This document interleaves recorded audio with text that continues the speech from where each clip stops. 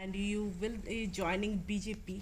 We have seen so far in Garo Hills, BJP has not managed to even win a single assembly seat. So, how confident are you? What made you to take this decision? See, whatever my colleague he's already declared it regarding about development. So public already they have seen the development. So that's why public won BJP now. So they choose. My workers choose. So that's why I've been there.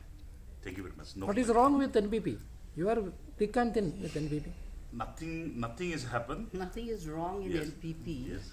But we have to, as my friend Mr. Shangpliang has already stated, we join politics to serve the people and, to bring development. So when we are with the ruling party and we are not satisfied, we definitely has to look for a bigger role. So we're BJP, which is a people-centric, farmer-centric, and all to the remote areas centric policy. With that policy, they are working. Whatever schemes we are getting, people are satisfied.